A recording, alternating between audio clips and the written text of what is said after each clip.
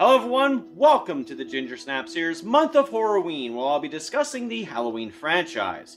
I'm your host Stephen Harold, and in today's episode, we will be discussing Halloween 3, Season of the Witch, which was released on October 22nd, 1982, 40 years ago today, and was written and directed by Tommy Lee Wallace. After Michael Myers met his fiery demise at the end of Halloween 2, John Carpenter and Deborah Hill wanted to put the series in an anthology type of way, where every single year on Halloween, they would release a new Halloween-themed movie with different tales, different stories, and pretty much all these different stories would also spawn their own sequels. And Halloween 3 was the first experiment into that. After, killing off Michael Myers in Halloween 2, the series didn't think they needed Michael Myers anymore. So that's why they went with the Halloween 3 route that they did. And sadly, there is a reason why there was never a sequel for Season of the Witch. And this is the episode where I talk about that. So let's get into Halloween 3, Season of the Witch. For the story, it's very vague, actually. It's about a mask-making company, Silver Shamrock Novelties, which makes a bunch of masks, especially the big three, the Halloween 3, which they employ to all the kids around the world to make sure they buy these masks and make sure they watch the special giveaway at 9, not knowing that the special giveaway just happens to be a sacrifice that happened in the Celtic worlds of Ireland back in many millenniums, and pretty much this guy wanted to bring Halloween back to its sacrificial origins.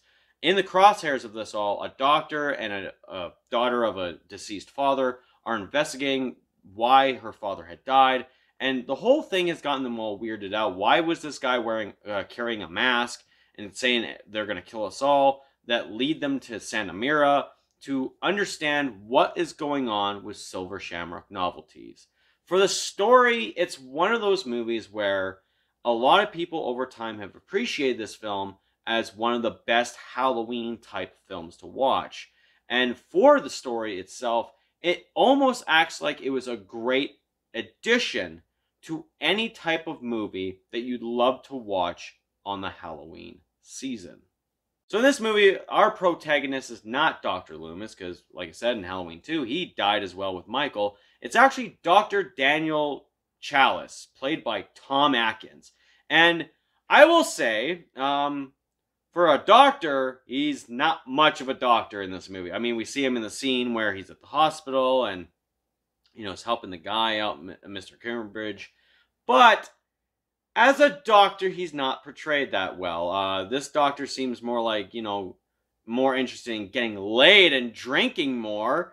I just love Tom Atkins in this movie. He is the reason that everyone also watches it at the same time as all the other reasons I'll be bringing up in this movie. But Tom Atkins, this is like one of those roles that he's definitely known for. And I love the fact that a lot of people, when they approach him in conventions, they either talk about, Creep Show, they either talk about Night of the Creeps, or they talk about Halloween 3. And hell, you gotta remember, he also was in The Fog, where he had sex with Jamie Lee Curtis's character. This guy just happened to be like probably the biggest pimp in the 80s when it came to horror movies. I just love something about Tom Atkins. I really want to meet him so bad. There's also another character in this movie, Ellie Crimbridge, who, like I said, is the daughter of the father who died in the beginning of the movie. She is very concerned as to why someone was able to, wanted to kill her father. And she goes off with Dr. Chalice to try and solve this mystery. It's kind of like a very mystery-oriented type of film. But the choices that they made for her character, where she is, a grieving daughter who lost her father and is just sleeping with this guy who's like twice her age. I don't know what it is, but she does very well with the role that she is in this movie. She plays someone who is very vulnerable, but also has some strengths. She obviously goes for what she's after. She always gets what she wants. Except at the end, where, of course, as we all know, if you all seen this movie, she turns out to be an android at the end of the movie, which I do believe she was turned into an android. And yeah, it was nice to see her character in some type of different damsel in distress. I mean, I love the fact that she actually wanted to solve this mystery. She wanted to do this. It wasn't always the whole she's running away from something. She was running towards it. And I actually love her character for that. Now, the big bad of this movie is not Michael Myers. It's actually Conal Cochran, played by the late, great Daniel Hurley. Now, again, Deborah Hill and John Carpenter really wanted to cast someone with veteran experience when it came to this type of film. And Daniel Hurley was probably the best casting choice they could have went for, especially when telling the story. It's about a guy who essentially is a gag artist, and then he makes these Halloween masks. But going back to the sacrificial origins of Samhain, and him having that Celtic origin, being an Irish actor, worked for the film. And there's something about Daniel Hurley in this role, is he gave off this warmth. Like, you could trust this guy. Like, he seems like, even like the town of Santa Mira just like worshipped him. But he also had this dark side to him, and when he showed it, it was very fucking scary to see it. And just to see his performance in this movie, it's definitely one of the highlights of all the other performances we've seen in the Halloween franchise. And there's a reason why a lot of people actually really like Conal Cochran. For the gore and the blood in this movie, there's not so much of it. There is 2 kills in particular that are very gory. Well, actually 3 in general. One of the kills, obviously, is a guy getting his head ripped off by an android who happens to be called the Assassin in the credits, which was played by Dick Warlock, who played Michael Myers in Halloween 2. And then the other gruesome death was called a misfire, where this one girl who shows up to the hotel as well, to Santa Mira, she wants to return a mask because it broke, the chip fell off, and then she fucks around with this tag because there's some sort of mechanical device inside of it, and it beams this thing at her where her face gets all fucked up and like a bug crawls out of it. And you're thinking to yourself, what the fuck is going on with this? And then, of course, probably one of the most ambitious at the time kills is Little Buddy, who is killed. A little kid is killed in this movie. He is killed by watching the commercial that is the big giveaway at 9, while the pin at the back of all the masks activates after watching this commercial.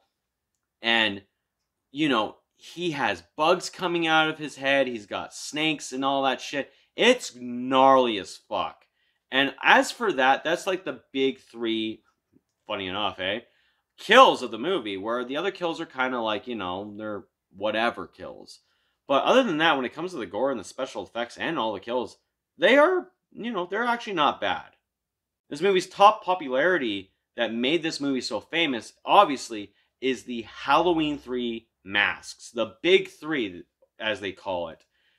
These masks, obviously, are synonymous with the Halloween franchise. Especially recently with the new trilogy, Halloween 2018, Halloween Kills, being a part of those movies.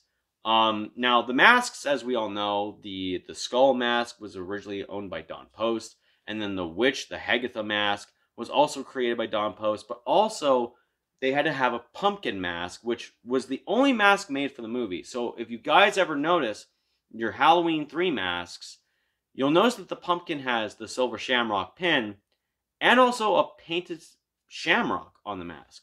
So I guess it was kind of a way to distinguish which one was made for the movie, and the other 2 were not just made for the movie. They were just outright used for the film.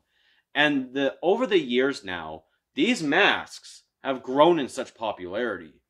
And as you guys can see, I don't have the witch mask. I just have the skull and the pumpkin. Last year, they did have the witch mask, and I was like, I won't buy it yet. I'll just wait till next year. And sadly, they don't have it this year. So, of course, as we all know, when it comes to these masks, everyone always has their favorites. But if you're a big lover of Halloween 3, you have to have all 3. And trust me, I'll get all 3. Just wait. The other thing that's also synonymous with this movie is obviously the silver shamrock jingle. We all know it. Happy, happy Halloween, Halloween, Halloween, happy, happy Halloween, Silver Shamrock. Yeah, it's the one song that pretty much when it came out, every single time someone heard it, it got stuck in their fucking head. So before Willy's Wonderland's It's Your Birthday and the the Child's Play remakes I Am Your Buddy, this was the song that originally did what it did. Now, of course, as we all know, when it comes to the movie and its jingle, we all know it's London Bridge is Falling Down because, it was a public domain song. So to hear that song even after 40 years still being played today is very unique. And it's actually one of the songs I end up using as a ringtone or an alarm for my phone around the Halloween season. For the climax of this movie, actually, is a very ambiguous one. After Dr. Chalice has run out, he's killed the android Ellie. He has gotten out of the factory, caused it to go on fire. He tries to get a hold of the TV program channels to turn off all the commercials for the Silver Shamrock masks before all these kids die throughout the whole entire world. He manages to get the two channels to take the commercial off the air. But then the third channel, which, I guess 1980, I guess there was only 3 fucking channels. We don't know if they were able to get that commercial off the air on the third channel. We don't know. It leaves it ambiguous. Did Dr. Chalice manage to save all the kids throughout the whole entire world, or did they all die? We don't know. It's always up to the viewer to say what happened, like what was the end result. We don't know. And I think the movie had a lot of balls to do such a thing. And I praise this movie for its ending. Now, as you guys can tell, there is this one thing that has happened why there's a reason we don't see another Halloween 3 Season of the Witch type of movie. There was no other sequel after this. Why? Because back in 1982, when people saw this movie, they had one question throughout the whole time. Where's Michael Myers? They realized Michael Myers was not in this movie, and they didn't grasp the concept of an anthology. And they hated this movie. This movie became reviled. That's why in Halloween 4, they simply titled it The Return of Michael Myers, and then we had stuck with Michael Myers ever since. But it's funny when I actually watched the trailer for Halloween 3 after watching it on the 4K, and realizing, how did people not notice that Michael was not in this movie after watching the trailer? Did you guys just not see the trailer at all? Or did you all think like, oh, they're just keeping Michael's secret, don't worry. And then that was your, like, the trailer straight up gives you the hint that Michael's not even in this fucking movie. It's a totally different story. If it was a Michael Myers movie, like Halloween and Halloween 2, even those trailers showed Michael in those fucking trailers. Halloween 3 doesn't. So why the hell did everyone not notice that Michael was not in this movie is beyond me. But this movie has had its reputation tarnished because of it. And that's, like I said, that's the reason why we never got a Season of the Witch sequel. And for some people, it's for the best. But to others, they just wish they had that sequel come out to see what else could have been done. For all the people out there who absolutely don't like this movie, I understand why you don't like it, and hey, it's your opinion. But for the people who do love this movie, it's nice to finally see that this film finally got the respect it deserved. The reputation that it got back in 1982 onward was just misunderstood. Like I said, this film was misunderstood. And as you guys can see, with me loving Halloween 3, it's because of the fact that when I finally saw it in 2012, on the 30th anniversary, I already knew that Michael Myers wasn't even in the movie. So I was like, well, let's watch it, because it's like, how bad could it actually be? And when I watched it, I couldn't believe how much I actually enjoyed it. It's definitely one of the Halloween films I tend to watch a lot more in the franchise than all the other ones. And for Halloween 3, like the magnitude of how popular this movie became. Like, my friend Chris loves this movie too. He ended up getting me the VHS for this, which Again, thank you, Chris, for that, because I fucking really love that. Halloween 3, it's still going to go down in history as one of the most misunderstood horror movies, misunderstood Halloween films in the franchise, and for the cult classic status it has, I think it's very much earned that this movie is beloved. But if you don't love the movie, I understand why.